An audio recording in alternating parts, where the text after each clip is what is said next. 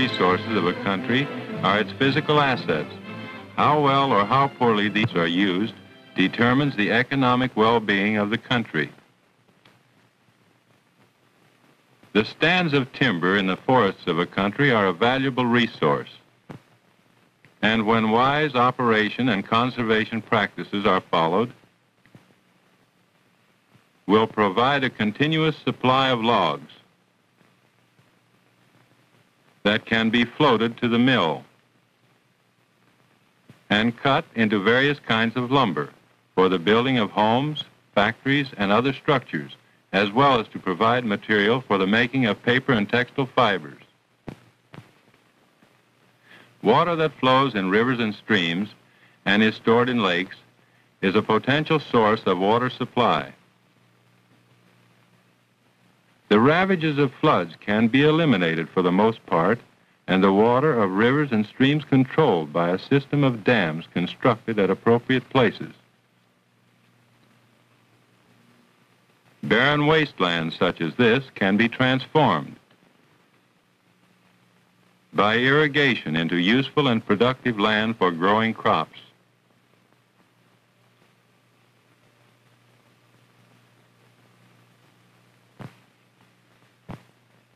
Water can be stored in reservoirs and brought to the consumer in canals to ensure an unfailing supply of the large amounts of water needed for domestic and commercial uses, and can provide electric power to improve the social and economic well-being of an area.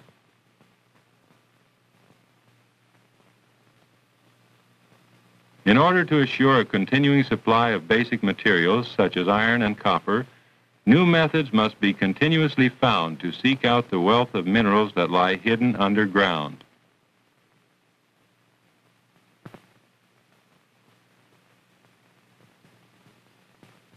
Coal can be mined for use in heating homes, in operating factories, and for the production of power. Oil can be withdrawn and refined for use in heating, or as fuel for automobiles, airplanes, and power plants. Land that has become badly eroded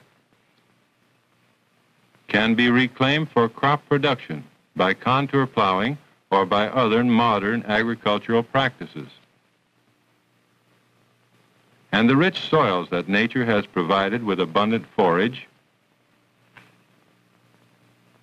can be used for livestock grazing,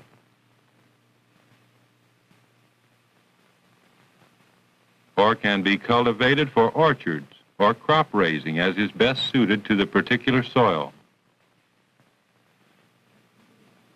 Not so long ago, natural resources could only be located and evaluated by very slow, costly, and laborious work on the ground, much in the same way that the geologist examines rock specimens, and in the way the soil scientist samples, examines, and tests the soils.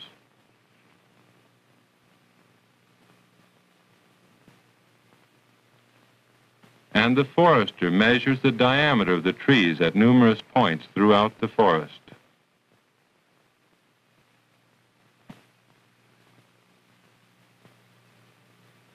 But today it's a different story. The airplane, equipped with an aerial camera, can provide aerial photographs by the use of which much of the costly, time-consuming search for natural resources by ground methods is eliminated. The telling of that story is the purpose of this film. In the following 4 sequences, we shall see examples of how the forester, the geologist, the soil scientist, and the hydrologist interpret aerial photographs to expedite their surveys. In this first sequence, we see how aerial photographs can be used to assist in making accurate and economical inventories of forest resources, and also determine the location and quantities of the various kinds of timber available. This forester will mark on the photographs information needed to make a forest inventory and map. He is using the aerial photographs and studying them under a stereoscope. In order to see the trees in 3 dimensions, He moves the two photographs until the images fuse as one. Then he sees the scene in stereoscopic relief and can estimate the kind and number of trees. We can follow his interpretation in this photographic view of the area.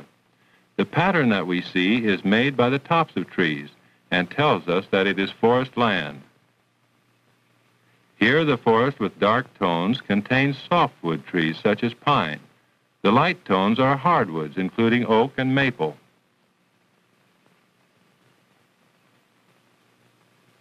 The timber characteristics are marked on the photographs by a system of standard symbols.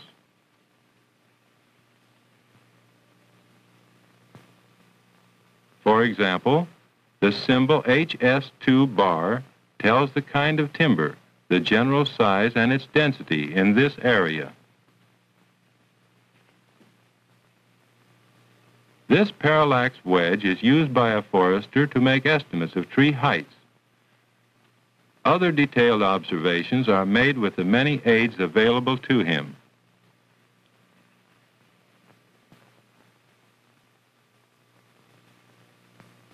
Such as this scale for measuring tree crowns.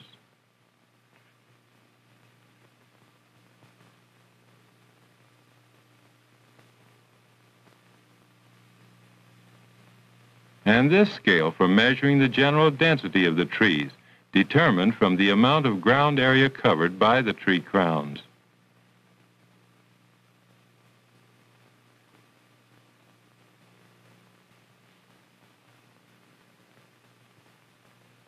And this photo interpretation key that assists the forester in identifying the many kinds of trees in the forest.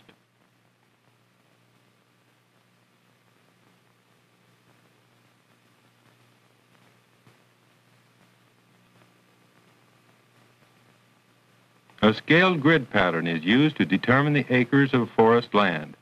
Each dot represents a certain number of acres depending on the scale of the photograph. With the information thus obtained from the aerial photographs, the forester can calculate the approximate number and kinds of board feet of timber in different parts of the forest.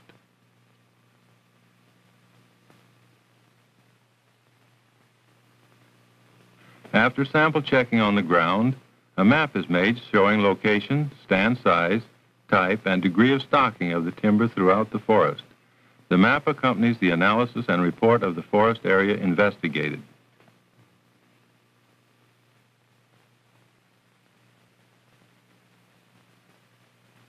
And now we will see how the exploration and discovery of minerals are expedited by the use of aerial photography. Rock types and geologic formations can be identified on aerial photographs, and their positions and areas delineated. Here a geologist is studying geologic formations that he sees in 3 dimensions on the aerial photographs. Such details provide the guiding information needed to determine the mineral potential of the area. After carefully studying the photographs, he delineates the various features of geologic significance.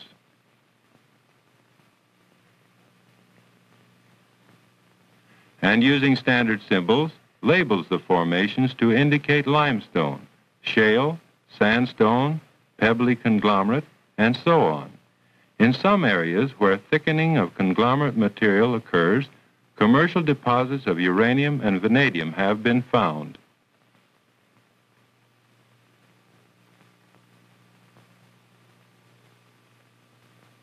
Stream gravels are indicated here by the letters Q, A, L.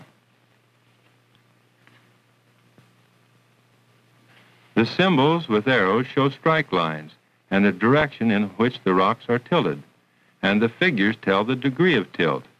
It is important to mark these features because they delineate geologic structures in which oil may be found, such as this major rock fold or upheaval running from the top left to the bottom right.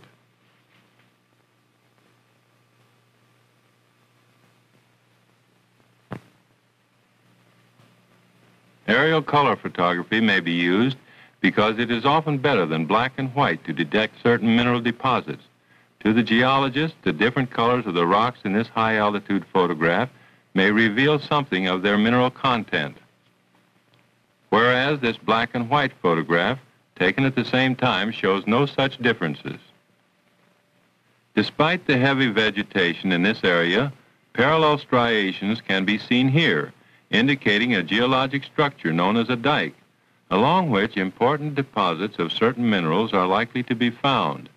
A ground observer standing here at the most favorable vantage point and looking toward the dike in this direction would get this view.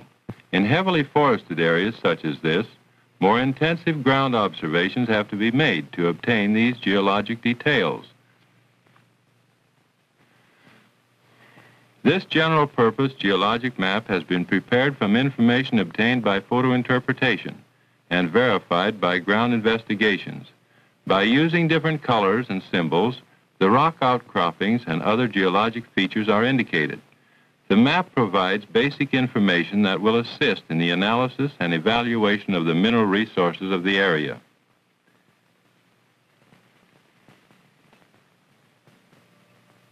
In this third sequence, we shall see how aerial photographs are used to expedite the classification and mapping of soils, and how it can be done accurately and more economically than by ground studies alone.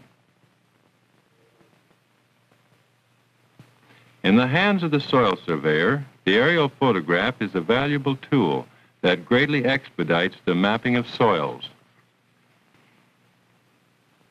For example, here he examines and outlines an area that has a shallow soil with a 20% slope and moderate erosion. Working on the ground, the soil scientist examines the soil and notes characteristic features that will assist his interpretation, and also those features that are not determinable by photo interpretation alone. This is how the photograph looks after the characteristic features have been outlined and marked. Colored lines and symbols show the soil types and terrain conditions that have been identified by the ground inspection. Different kinds of vegetation and drainage can often be interpreted from aerial photographs and serve as an indicator of the soil beneath. For example, here we observe two main soil types. One type is easily recognized by its dark-toned vegetation and heavily dissected drainage, here, here, and here, and the other by its light-toned grass cover and widely spaced trees with little erosion or drainage pattern, here, here, and here.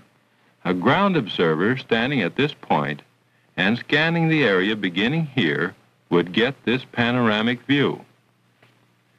You can see the sharp contrast between the two soil and vegetation types, just as detected in the aerial photograph. Without the help of aerial photographs, it is a very slow, laborious, and costly task to map their irregular boundaries. A close look at one of the sharp vegetation boundaries, such as this one here, is revealing. The change is abrupt. In the center of this scene, a kind of bush that thrives in one soil is dying out here, perhaps because it is unable to survive in the other soil type.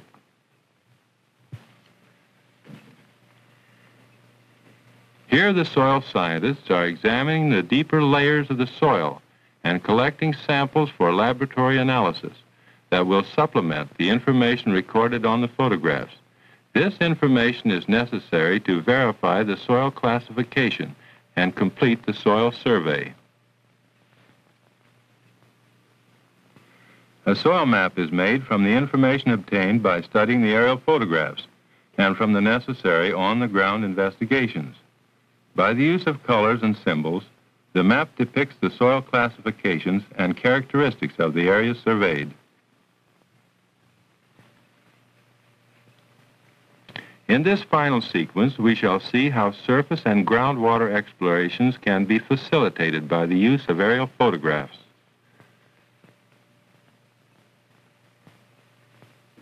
The hydrologist who interprets these photographs under the stereoscope should have practical field experience in areas similar to the one he is studying and a general knowledge of its geology, soils, and vegetation.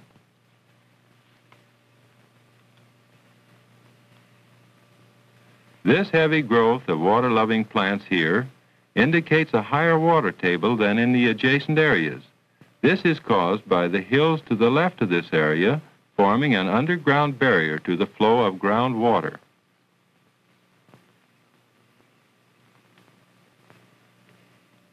These cottonwood trees, planted by man to the left of this underground barrier, require much water. They must be irrigated by water from wells to the right of the barrier. Since they will not grow in areas where the water contains more than 1,000 parts per million of dissolved solids, their presence here is an example of the many inferences that the hydrologist uses to interpret the chemical composition of water. The red dashed lines indicates the underground barrier. Bodies of surface water are outlined in blue. Areas covered by vegetation are outlined in green, and so on for other hydrologic conditions annotated on the photographs.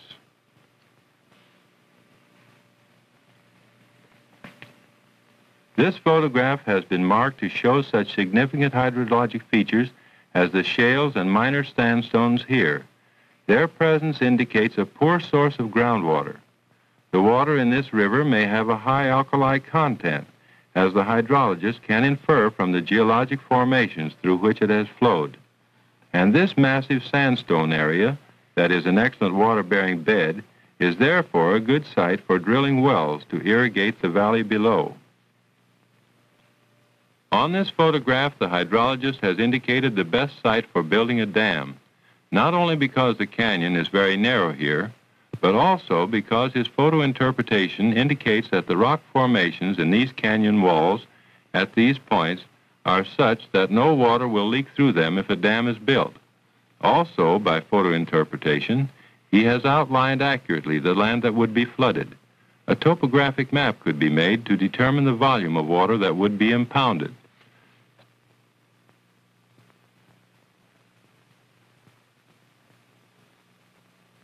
This hydrologic map shows the water resources in a large area as developed by photo interpretation and verified by ground surveys.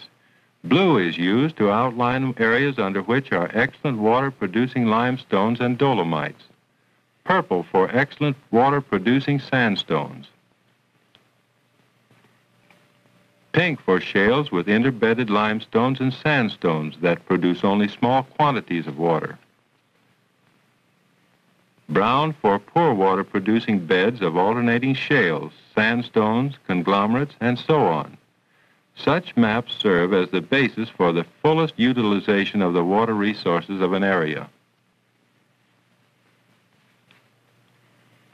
This new technique for locating and evaluating natural resources is being taught in a number of universities and training centers throughout the world, such as in this training center for the evaluation of natural resources, operated by the Pan American Institute of Geography and History near Rio de Janeiro, Brazil.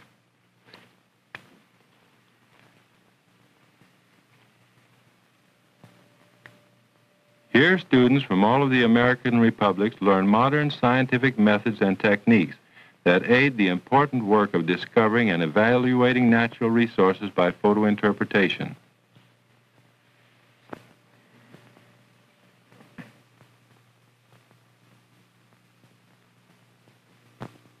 They are also taught the use of such scientific instruments as the airborne magnetometer.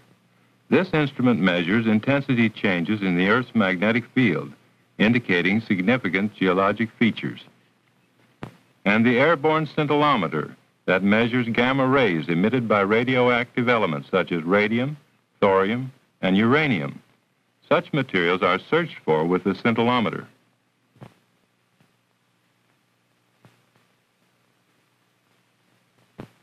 And this gravitymeter that is employed in determining the shape of the Earth and the geologic structures within it.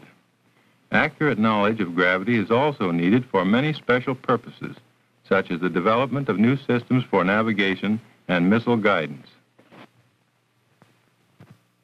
In this center, the nations of America are having key personnel trained, not only in the discovery and evaluation of natural resources, but also how to use and conserve them.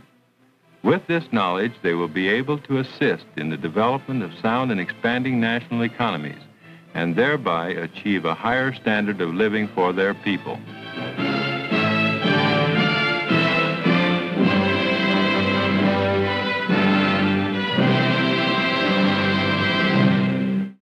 How well or how poorly these are used determines the economic well-being of the country.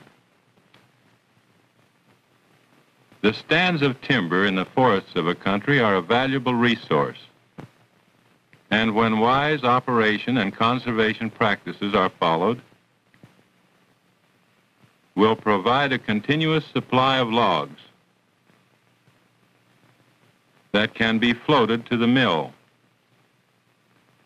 and cut into various kinds of lumber for the building of homes, factories, and other structures, as well as to provide material for the making of paper and textile fibers.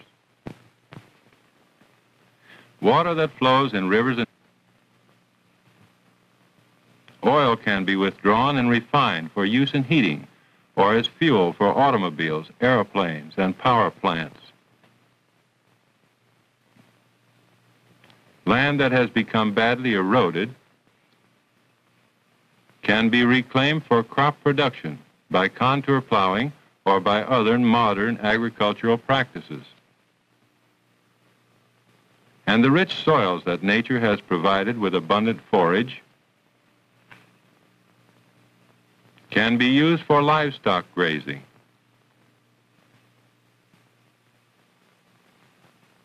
or can be cultivated for orchards or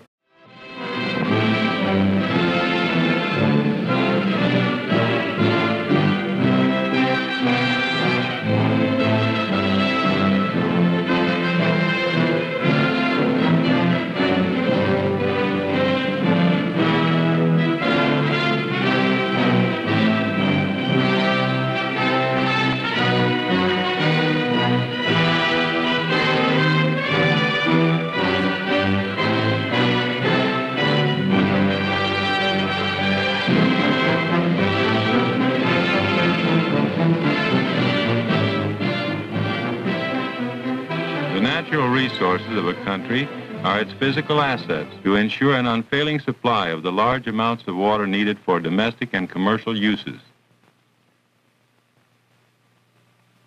and can provide electric power to improve the social and economic well-being of an area.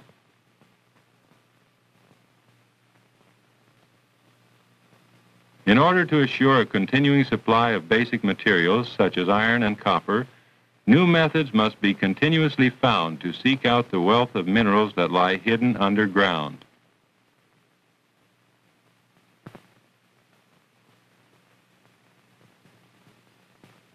Coal can be mined for use in heating homes, in operating factories, and for the production of power in streams, and is stored in lakes, is a potential source of water supply. The ravages of floods can be eliminated for the most part, and the water of rivers and streams controlled by a system of dams constructed at appropriate places. Barren wastelands such as this can be transformed by irrigation into useful and productive land for growing crops.